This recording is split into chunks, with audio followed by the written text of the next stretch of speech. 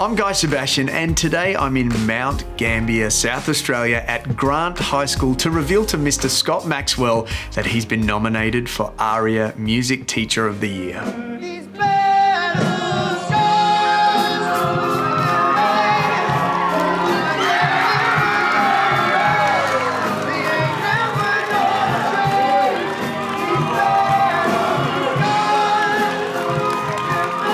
One of Mr. Maxwell's colleagues had actually organised for the class to sing my song Battle Scars, and I thought it was a perfect opportunity to bust in and surprise everyone with the news.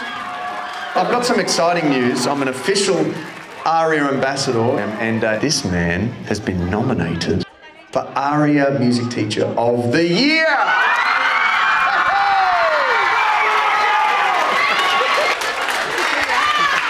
Hi, I'm Scott Maxwell. I'm the music teacher at Grant High School in Mount Gambier, South Australia.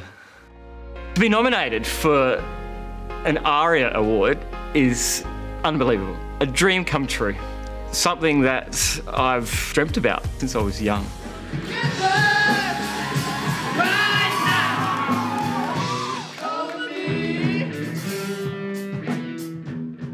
How would I best describe Scott? Genius. Our music program was on its knees. Very few students were choosing it, and now there are times in the day we can't fit all the students in the classrooms. That guy works tirelessly, and if there's a word I can put to him, it's passion. 1, 2, 3, 2, 2, 3.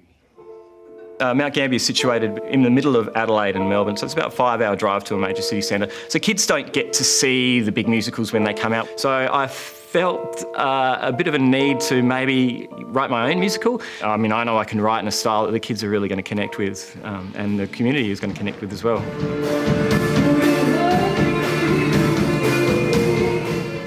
So I jumped into the drama room to check out one of the numbers from Mr. Maxwell's musical, Spectrum, and to be honest, I was blown away. That's not normal. Like, no joke. Like you've got something really special. I think my favourite part of the day was hearing some of these kids' original songs. Yet Mr. Maxwell has actually implemented a songwriting program here, and these kids are writing songs, and they're actually pretty good. One of the young kids here, Gadge, actually played me one of his original songs, and it's just insane. I wish I could write songs as good as that when I was in school. The mistakes we've made. I think that songwriting is so important for kids to engage with music on a different level, where they're not being told what to do, where they have the freedom to create. Now, I firmly believe that there shouldn't be a prejudice as to the level of education that kids receive based on postcode. You know, we're here in a rural town, yet they are accessing A-grade education when it comes to music, thanks to Mr. Maxwell.